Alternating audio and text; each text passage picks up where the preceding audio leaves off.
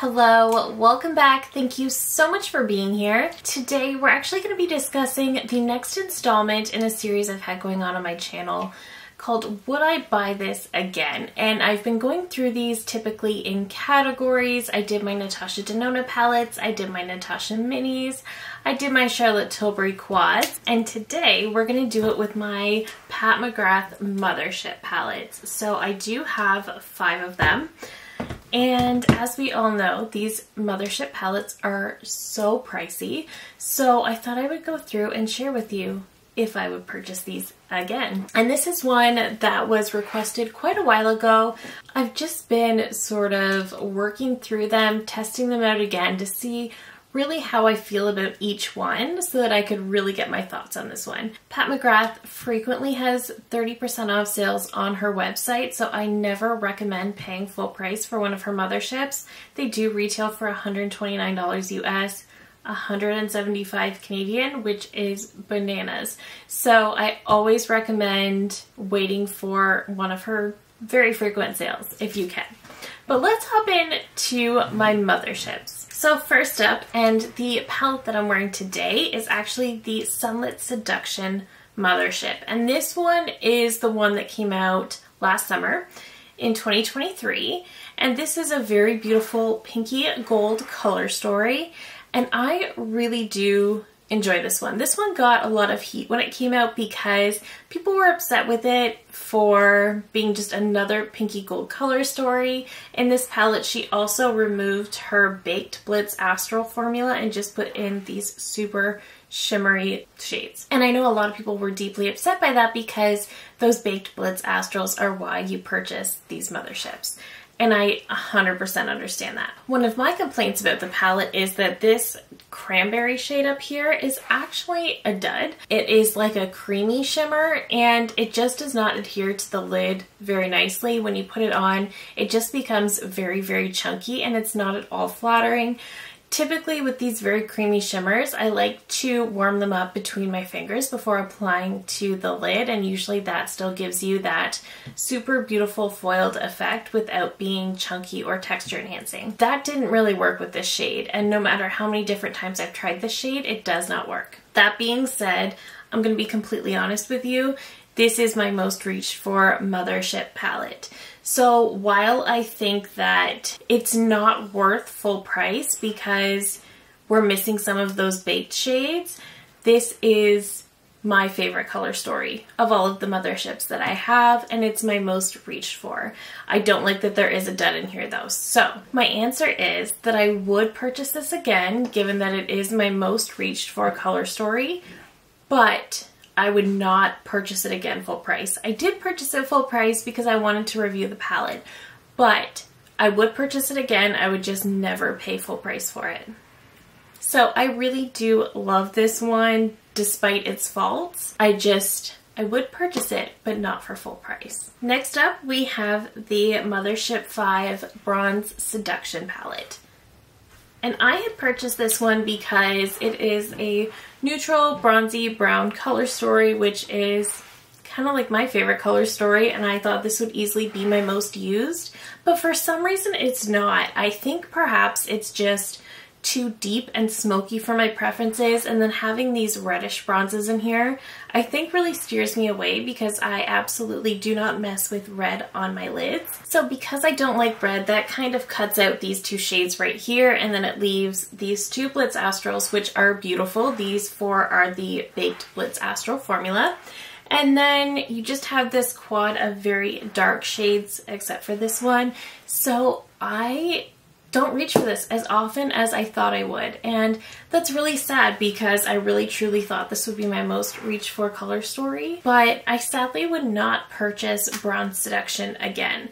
I think if you love these deep brown tones, I think you would love them. I think maybe deeper skin tones would love these. I just think on my very fair skin that these smoky browns just end up being a little too harsh on me sometimes, so I have to be very careful when I use it, which then steers me away from using it at all. So unfortunately, I would not purchase Bronze Seduction again. Next up, I have the Divine Rose 2 palette. So this one is one that I kind of eyed up for a long time. So this is another one that does have those 4 Baked Blitz Astrals that we all love, and then this has like that pan of 6 on this end. So this again is another very rosy purple leaning color story.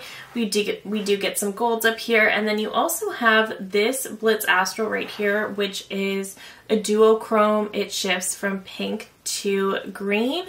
On camera I see it looks fuchsia, from this angle it looks green, so I just think it's the coolest shade there is.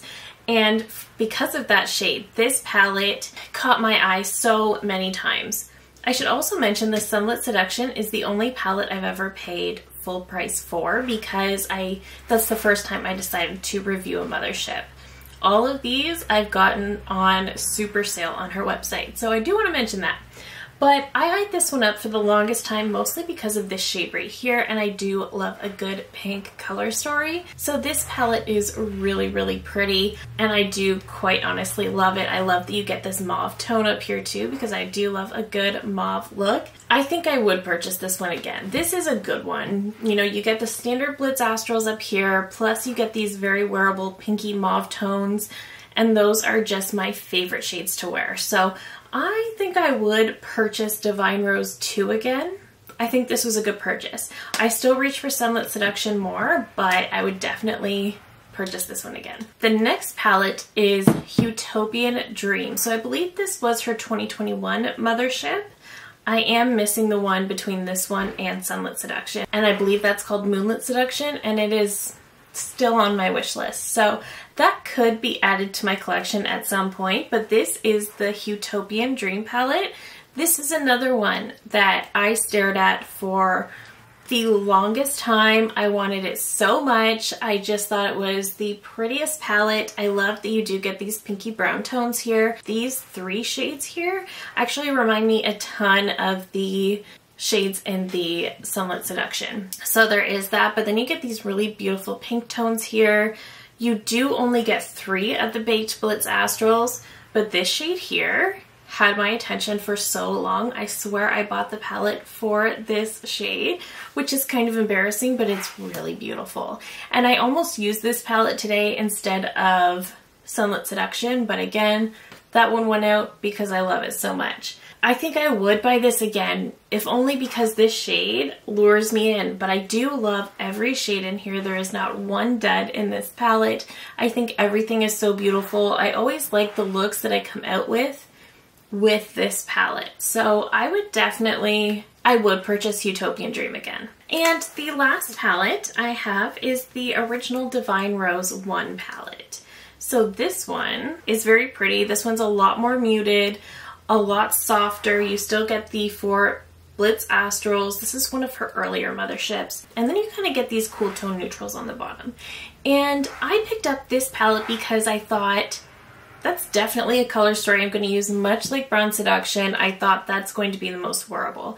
And I think that's true. I think if you are new to the Mothership palettes, I think this is a great starter palette because it gives you an intro to those Blitz Astrals, but you also just get a softer color story to start with so you can become accustomed to the formula. I think if you're somebody who's not new to the Motherships or makeup in general, I think it would be easy to find this one boring. And I do.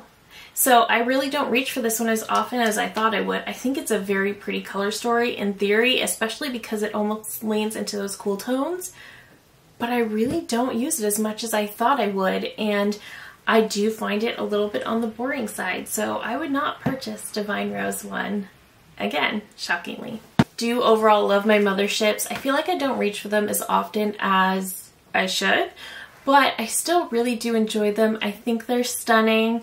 I always look forward to her Mothership launch every summer, so I am excited to see what she comes out with this year. I am still eyeing up the Moonlit Seduction palette, like I mentioned. I just think that one looks gorgeous. I think if you are new to Motherships, like I said, if you're just interested in purchasing your first Mothership, I think Divine Rose 1 is great. If you're looking for an everyday option especially, I think that's a great one. But for me, when I'm spending that much on a palette, I do want it to be wearable, but I also want it to be special, and I think that's what these other palettes do offer. So as an intro palette, I do recommend Divine Rose 1, but my absolute top two have to be Sunlit Seduction and Utopian Dream. Sunlit Seduction is not her best palette she's ever come out with, but it's my favorite color story, my most reach for a color story of the Motherships. So that's really a personal preference thing. I think Utopian Dream is probably one of my absolute favorites. But that is it for me today. Let me know down below if you have any Motherships, which one is your favorite, or let me know what category you'd like to see me do next. I was thinking of doing my Huda palettes, maybe my Viseart palettes. Let me know what you'd like to see because I will definitely do that. But that is it for me today. Thank you so very much for watching. If you're new here, I hope you'll consider subscribing before you go. I do upload new videos every single week. Thank you again so very much for watching, and I will see you in my next one. Bye!